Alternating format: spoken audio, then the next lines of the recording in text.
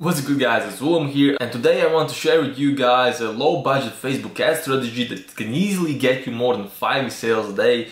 I've been using this exact strategy to scale my dropshipping store, and today I made around $300 from this, so it works extremely well. All you have to do is be systematic about it, and if you're a dropshipping beginner or new to Facebook ads, please watch this video till the end. I promise you it will help you wrap your head around this whole Facebook ads thing and you will feel comfortable running your first campaigns. So grab a coffee or something and let's begin. So today we will be covering a low budget and very easy Facebook ads strategy that will hopefully get you to your first sales. There are a few things that you should know before starting Facebook ads and dropshipping in general.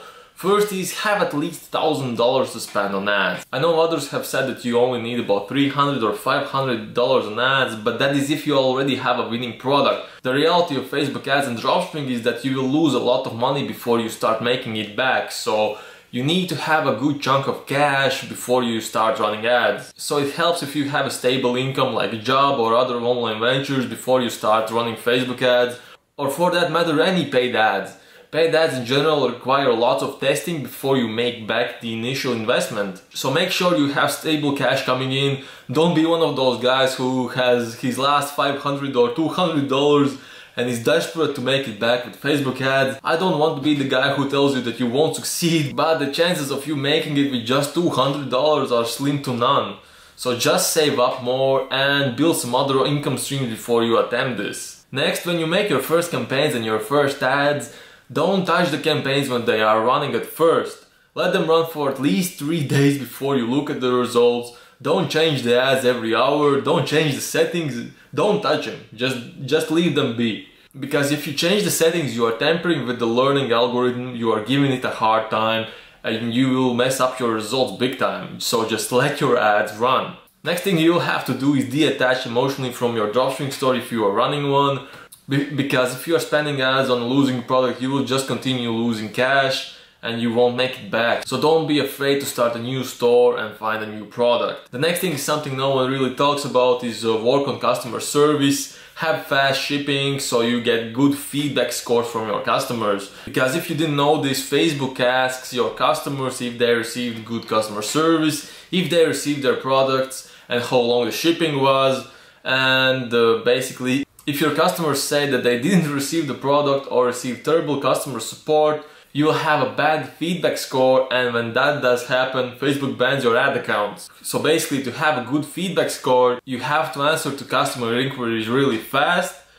Make sure you have reliable supplier, don't use AliExpress, use something like CJ Dropshipping. They have much faster delivery times and are much more consistent with their orders. Your customers will receive their packages much more faster than from AliExpress. Also, products are much more cheaper on CJ Dropshipping and other sites like that, so make sure you use them. Also, be sure to check your customer support email daily, because recently I started a new store and I didn't actually check customer support because I didn't think anyone would actually reach out to me. And there was one guy who was constantly bombarding me with emails asking where his order was, and of course I didn't answer to that, and then he left a negative review in his feedback survey. So that's not good, you don't want to do that. Check your email daily in case a customer needs something for you, and be sure to be as helpful as you can to your customers so they leave good feedback scores for you. The last thing is add tracking numbers to your orders so your customers can see where their orders are at, so they will be less inclined to reach out to you and ask. That is a no-brainer. Okay guys, with that out of the way, it's time to actually show you how the campaign structure looks like and how the campaigns in Facebook work. So if this is the first time that you are running Facebook ads or you are following a Facebook ad system, what you will want to start with is actually creating the campaign. And we are gonna set the objective of the campaign to be purchases, as you see here. This octagon right here represents the main campaign. So under your campaigns, you will have your ad sets. We'll start by creating one ad set that will be optimized for purchase event.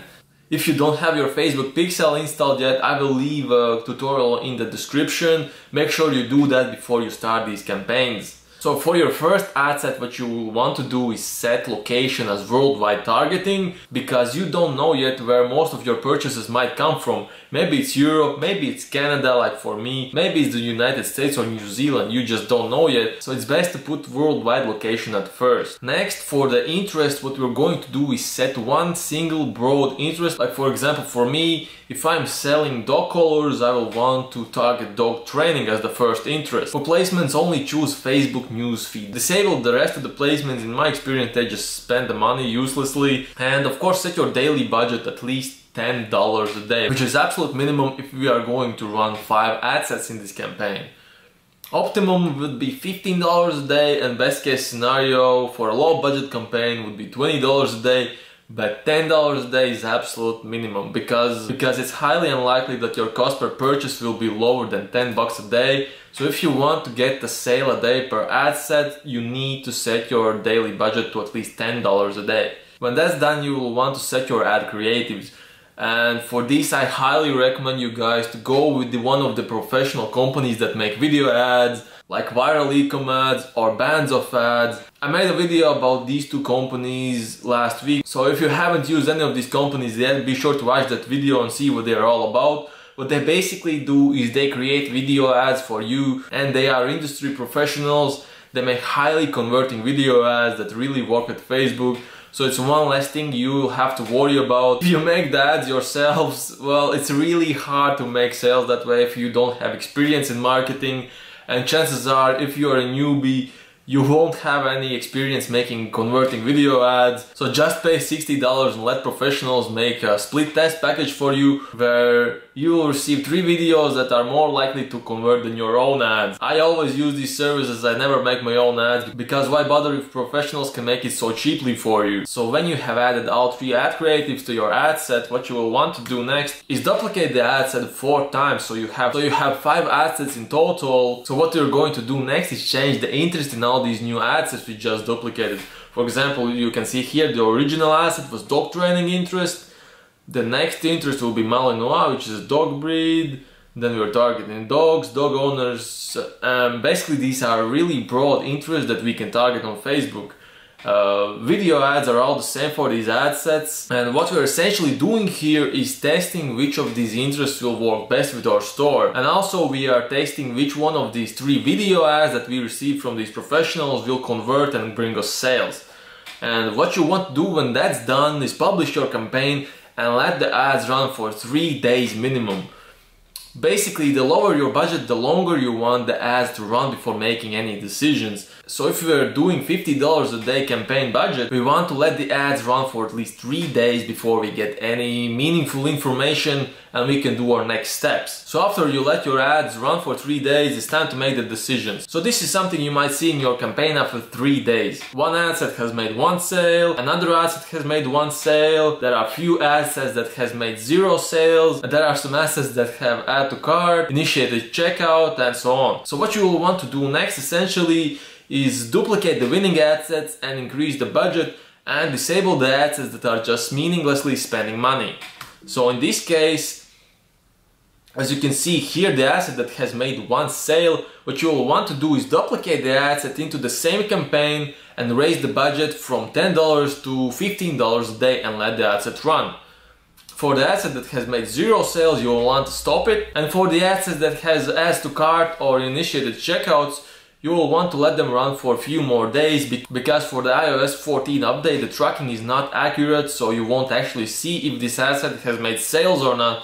So you will want to leave it running for a few more days and see what it does. If it doesn't make sales for 3 more days, just kill it like the rest of the ad sets. If it does, duplicate and increase the budget a little bit. So this basically is the ad scaling process that will work the same in any ad campaign with any budget.